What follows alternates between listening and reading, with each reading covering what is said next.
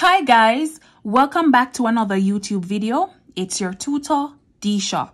Today, I'll be answering the first 3 questions of the CSEC Biology June 2021 paper 2. The first question says, name 2 raw materials and state 2 conditions that are necessary for photosynthesis. The raw materials necessary for photosynthesis are carbon dioxide and water. And the conditions necessary for photosynthesis include the availability of sunlight, which provides energy for the process, and an optimum temperature for the enzymes involved to function best. B. Figure 1 is a drawing of a leaf. On the grid provided, make a drawing of the leaf that is twice the size of figure 1. You are going to increase this drawing by a factor of 2 using the graph sheet provided. On the diagram drawn above, label each of the following parts of the leaf: apex, lamina, midrib, petiole. C says the leaf shown in figure 1 is from a plant that grew in very windy conditions. Suggest one way in which the leaf is adapted for each of the following functions: gaseous exchange and for preventing excess water loss. Alright guys, what is gaseous exchange and how is the leaf adapted for this? The gaseous exchange describes the exchange of gases, which we know are carbon dioxide and oxygen. And the leaf is adapted for this process by having large intercellular air spaces to house carbon dioxide, specifically in the spongy mesophyll layer. Another way how the leaf is adapted for gaseous exchange is the leaf is normally thin. Right, and this means that the gases can reach their destinations via diffusion quickly. So the leaf is adapted for preventing excess water loss by manufacturing a waterproof substance called Waxy Cuticle. And what the Waxy Cuticle does, it helps the leaf to retain water. We can also talk about how the stomata has guard cells, and the guard cells, they have an opening and closing mechanism depending on the conditions. D. Green plants can produce food by photosynthesis. Suggest 3 reasons why there is still a need for them to store food. So even though green plants are the autotrophs in the ecosystem, it is essential for them to retain food for 1. Respiration, which we know the plants use the sugars and oxygen to produce energy, and the energy is used to drive several processes in the plant. For example, the loading of sugars in the phloem, and you learn more about that when you get to Cake Biology. Secondly, sugars are used for storage and development of plant organs like stem tubers, root tubers. Sugars are even used to attract pollinators. Did you know that? Sugars are used to make a fluid that we call nectar. And this nectar will attract insects so that the pollination process can be facilitated. What else? All right. We can also talk about how sugars are used to make plant constituents like the cell wall. As a matter of fact, many glucose molecules made from photosynthesis are joined to make a polysaccharide called cellulose. Where do we find cellulose again? That's right, cellulose is found in the cell wall. All right, E. Suggest 3 reasons why the initial carbohydrate product of photosynthesis, which is glucose, is not stored in green leaves. So to answer this question, you'll have to think about the properties of glucose. It is a reactive sugar, it is highly soluble, and it is responsive to osmosis. Plants store food as starch as opposed to glucose because starch is insoluble. Glucose will dissolve into the various parts of the cell. It is reactive means that it will take part in the various metabolic processes in the cell.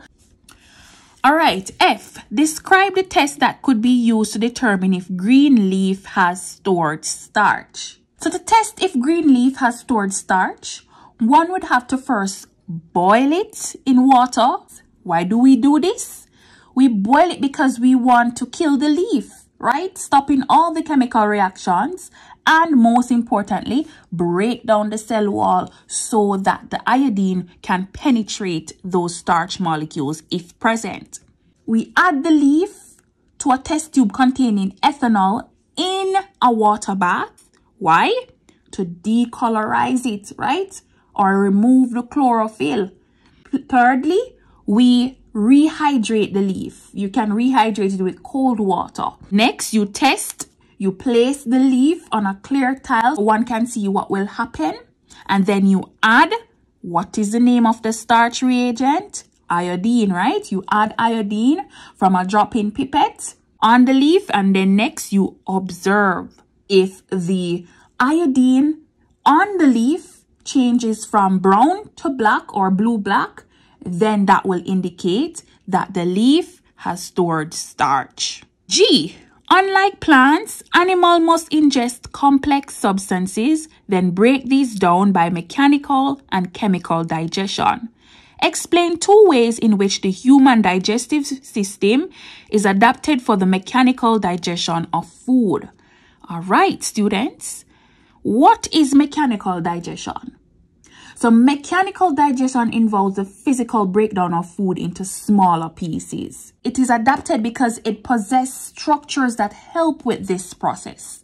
Structures like the teeth. What are the different types of teeth? You have the incisors that we use to bite in food, the canine for tearing, the molars and the premolars for crushing, right? Along with the teeth, we have structures like the tongue and the palate that helps to mix and roll the food into a bolus so it can send it to the other parts of the digestive system for chemical digestion. We can talk about the structures of the alimentary canal like the stomach, right? The stomach has strong muscular walls to churn or mix the food with the enzymes, right? And there are several other adaptations of the human digestive system that you could talk about. All right, number 2, define the term pollination. Simple, guys. Pollination is the transfer of pollen grains from the anther to the stigma. B, describe how male gametes reach female gametes in humans. The male gamete is called the sperm and the female gamete is called the egg. Now, to meet the egg, the sperm must travel from the testes to the female reproductive system. And this is facilitated during the process of sexual intercourse. During sexual intercourse, semen containing sperm is ejaculated into the vagina, which travels up to the uterus and to the oviducts where it meets the egg. We don't need to talk about what happens next, like fertilization and implantation, because they only ask us, how does the male gamete reach the female gametes? C. Figure 2 shows the female part of a flower in which the petals, sepals, and stamens have been removed. Label each of the following parts on the diagram: stigma, style, ovary, and ovule. Now, I know some of you messed up on this part, especially the ovary and the ovule part, right? We know that the stigma is the top part of the female flower, right? It's normally sticky and it collects pollen grains. So this is the stigma. This long stalk-like structure that holds up the stigma is called the style. And it is actually where the pollen tube will grow down to the ovary.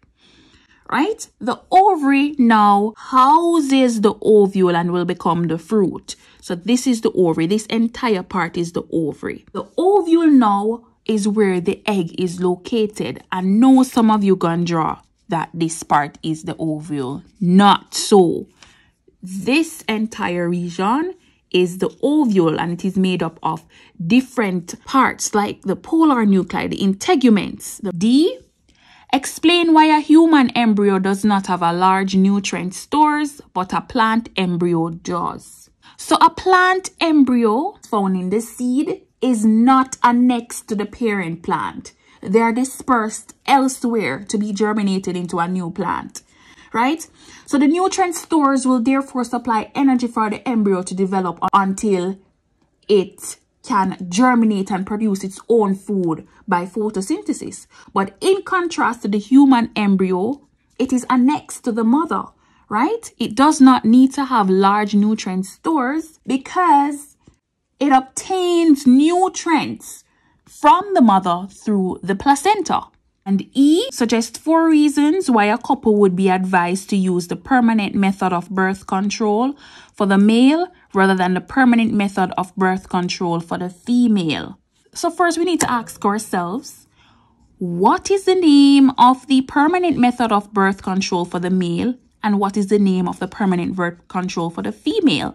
And then we need to think about what are the effects or the consequences that might have arisen after each party has done this procedure, right? So for the men, it's called vasectomy. And for the female, it's called tubal ligation. And a couple would be advised to use the permanent method of birth control for the male because, 1, it's safer. The female anatomy and the male anatomy. When a doctor can easily slit the scrotum and tie the tubes, for the female, it's a more tedious process, right? You have to visit the reproductive system via surgery. That could pose a risk for damaging other organs or cause an infection in the female reproductive system. For the female, we could talk about the risks associated. Risk of ectopic pregnancy, which is due to a possibility of an incomplete closure of the fallopian tubes, right? Thirdly, you could talk about the financial aspect here, that the vasectomy is inexpensive compared to tubal ligation. And lastly, recovery period. The main aim of birth control is to delay pregnancy to continue sexual intercourse. So here we could talk about how the recovery period is faster for males, and those are some of the reasons why a couple would be advised to use the permanent method of birth control. Number 3, figure 3 is a diagram of a terrestrial food web.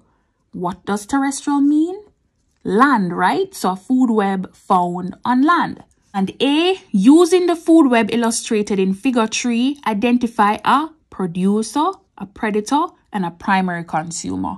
So we know that the producer is the organism that makes their own food. The grass is a producer.